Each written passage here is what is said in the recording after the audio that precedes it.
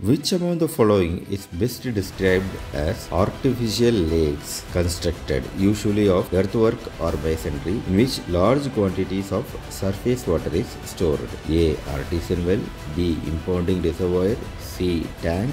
D. Tube well. So, what is the correct answer? See, an impounding reservoir is best described as an artificial lake where large quantity of surface water are stored. It is created by constructing a dam across a river or stream to store the water flow for various purposes such as power generation, irrigation and water supply. So the water level in such a reservoir can be managed and controlled according to the requirements. So the impounding reservoir is the correct answer for this question. Tank is used at a household level, tube well is used at a household level, and so this will not be applicable here. Artesian well is usually commonly found in India, but it is mostly found in hilly, slopy areas, and it's a totally different concept, and it is a natural thing. It is not artificial. So the impounding reservoir is the correct answer for this question.